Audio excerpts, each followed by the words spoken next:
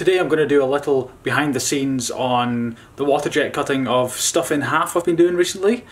Now on the other YouTube channel I have, you know, I'm cutting stuff in half with a waterjet cutter, things like golf balls and such like.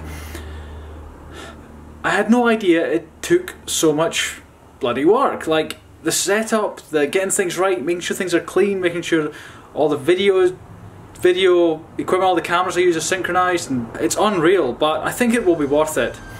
Now, I've recently become obsessed with the camera gear, you know, lenses and cameras and lights and things. I mean, even lights make a difference. Now, take a look at this. So this is with no lights on, just daylight coming in, okay? And right now I'll show you with lights on. So, what a difference, huh? Like it just makes the whole thing brighter. So that's what I do for the videos for, you know, the cutting in half videos. I try to make them a bit more, not professional, but just well done. Whereas I feel if I hold the camera out here talking to you, you know, you're more into my life, you know, that it's more real, it's more raw. So it's not that I can't be bothered making quote unquote fancy videos for what I'm doing right now. I just think it's more real if I just pick up the camera, talk to it, tell you what my thoughts are, and then keep going again. So hope that makes sense. This is the camera on a tripod rather than holding it out. Now I actually change the lens. This is a wide-angled lens for my sort of daily videos, and I changed the lens to a different lens. Can't remember what it's called or anything about it. I just know it's the one I need for, you know, for a more sort of detailed look where there's more of me, the background fades in. So it's a bit different, but it has a good effect. So I'm going to change to that lens now because I'm about to talk about the things I'm going to cut today. There we go. What do you think of that?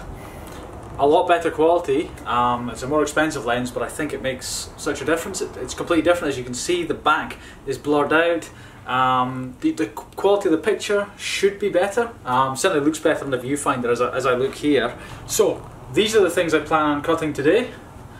One, in fact my head's getting chopped off. Hold on.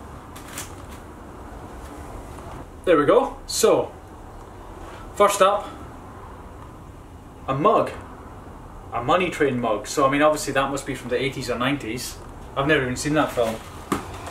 Second up, an oil filter. And thirdly, a camera. It's a broken camera. So yeah, those three things are what we're cutting today. The waterjet cutter's not working, so we're having to phone our waterjet guys to see what's happening.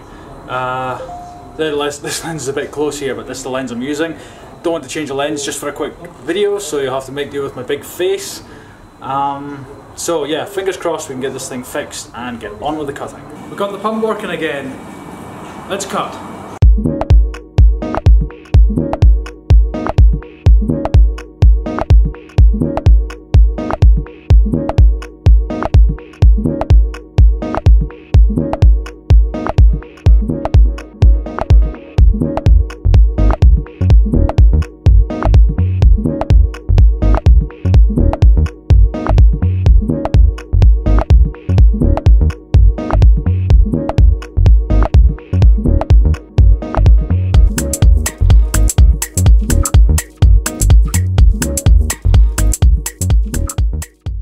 So a semi-successful day cutting stuff in half. The highlight was probably this camera. Take a look at this. Look at that. How much gubbins is inside that? I think there's about 9 bits of glass, 9 lenses. Unbelievable.